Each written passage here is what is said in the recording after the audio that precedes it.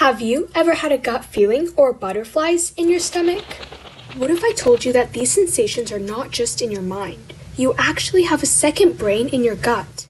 This complex network of over 100 million neurons, known as your enteric nervous system, is in constant bidirectional communication with your actual brain through the gut-brain axis. Think of it this way. Your gut is a factory and your brain is the headquarters. These locations are connected by neuroendocrine, immune, and neural pathways.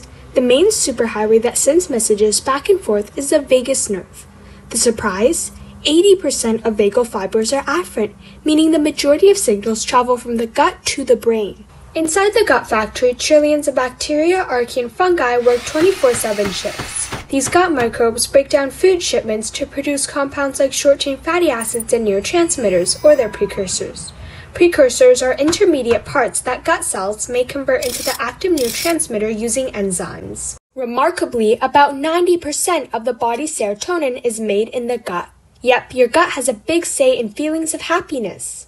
But only some compounds can cross the blood-brain barrier like physical mail. Others act indirectly as emails. They bind to vagal receptors or are sensed by neuropod cells, which rapidly convert them into electrical signals for the vagus nerve. In response, your brain sends back motor signals that can alter intestinal motility, the secretion of digestive enzymes, and the composition of gut microbiota.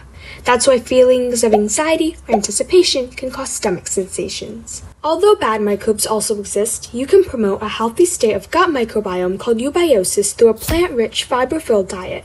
This allows for more compounds beneficial to aspects of brain health like mood. The gut-brain connection is driving breakthroughs in mental health research. Scientists suggest that brain changes may be secondary, and the gut is the real target for treatment.